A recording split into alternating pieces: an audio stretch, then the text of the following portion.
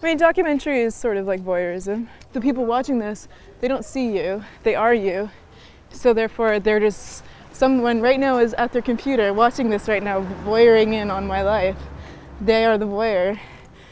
So you're breeding voyeurs, like you're making an army of voyeurs, even though I don't know how many people will actually watch this, but dozens, so like 24.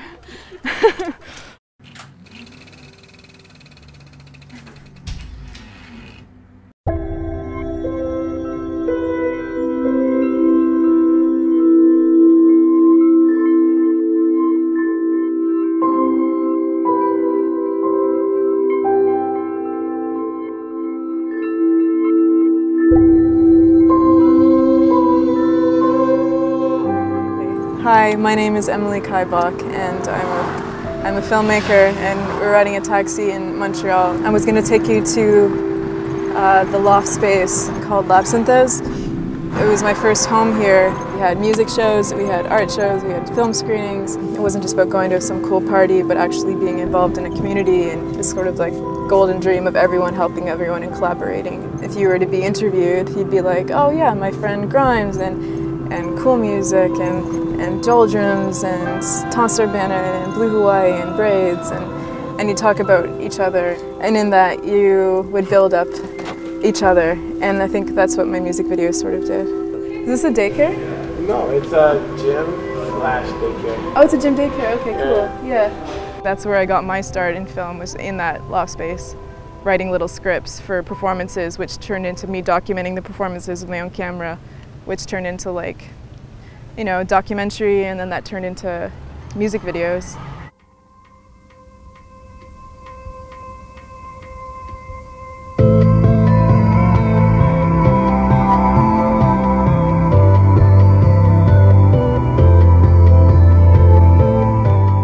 When Evan Persofsky moved to Montreal, a cinematographer that I frequently collaborate with, he had a grant from Alberta for his film Water Park.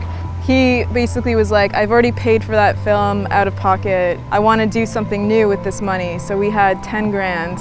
And I was like, I have all these ideas for music videos I want to make. Like, do you want to shoot them? And we can shoot them on film. He was just really strangely confident for someone with basically no experience. And somehow, I don't know what it was, but I don't know if she even had to talk me into it, really, because I wanted to. And those videos sort of launched our career, for him as a cinematographer and myself as a director.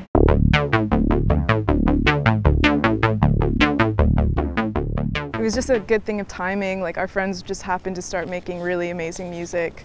Claire was like an old friend of mine, and she just started she made visions like in her bedroom on GarageBand, and like, I had known her for a long time, and I remember listening to her EP on the bus she gave me on my phone and just getting goosebumps and texting her being like, I have to make you a music video. And then Evan showing up and him being like, I have all this money. I'm like, hey, let's do this. So it was just like, you know, good friends making really good music that ended up being an international standard of like excellent music. All their careers launched, like Claire, like, you know, obviously through the roof with Grimes.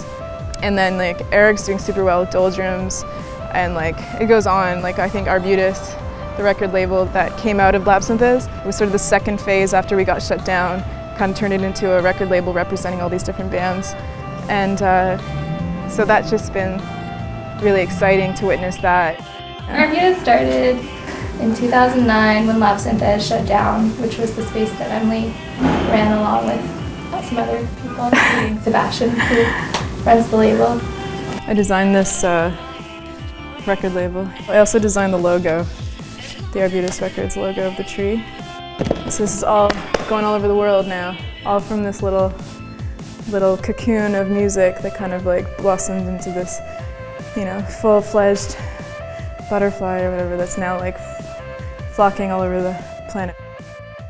I've been making art my whole life. If they weren't videos, they were like paintings or sculptures or drawings or installations or mixed media collage or like mixed media installation or like found art or photography or just going to like art school and stuff. You're constantly told to generate and generate and generate and then get critiqued and critiqued and critiqued. So I was like, had maybe like 15 years of art making under my belt, like since I was 10. I get these ideas and it's like this fierce vision I have of exactly what I want. It could be I can see it in my mind completely and I don't know where those come from initially, like maybe it's like a vision from God or something, but I feel like I see it so vividly and I want to create exactly what I see. So I get very, it has to be exactly like it is in my head, and I like try to push all the elements into creating that result. The Grimes and Cool Music, those videos were like, yeah, 20 minutes of film each, so that was like really fierce shooting. With money comes like flexibility. Now that like our budgets are getting bigger and we have more resources and more film to buy or more time, you can be open to like other things, but I think we were very desperate at first. I don't know, I like this idea of like something that's supposed to be like God's grace, supposed to be like boundless and stuff, and this idea of it being behind this like cage. This like church storeroom. It's sort of interesting. We'll shoot something and she'll be like, oh yeah, that was totally because of this. And I was like, oh really? I just thought it was because like the fire looked nice at twilight. And she's like, no, it's all this. And it's like got it all planned already, which I just find so rare. So often these days, especially with what I do, a lot of it's music videos. So often of it is just all about spectacle. There's no reason behind it. They just go, yo, you should just film. You should just film this, it looks cool. Which is fine, but it's not as gratifying. It's nice to work with Emily because she actually, there's a rhyme to her reason. I paid him to say that. No, you didn't. I'll send you the check in the mail to Russia. Please. This is all fake and illusion. This is not documentary, because the idea of documentary is still like through the perception of a documentary filmmaker, of an artist, of a gaze, of a lens. It was the night before Hurricane Sandy, so there was this gorgeous wind happening with On Angel's Hair. So I was like, look at the camera, and then I got like 48 frames, and we're just going back and forth, pushing in, pushing out super fast. Damn, I done gone full circle. Jumped over moon stars, cradles and hurdles. You could touch hell and the field won't hurt you. You go through it all to fulfill your purpose. I listen to it a lot. Editing, you have to listen to it. For other people, then it wouldn't be about me, and it wouldn't be real. I mean, they're really talking. This is really their opinions, and I'm chopping it up, obviously. So it's like it's just amazing, like the creative treatment of actuality, or whatever. It's like you can do so much. Mickey.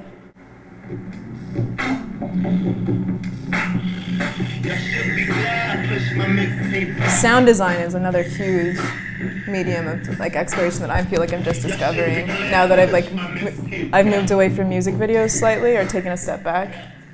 Like last year I made like 9 music videos, and this year I've like made like 2 or 3, and I've like said no to a lot because I really want to get more into sound design or like within fiction.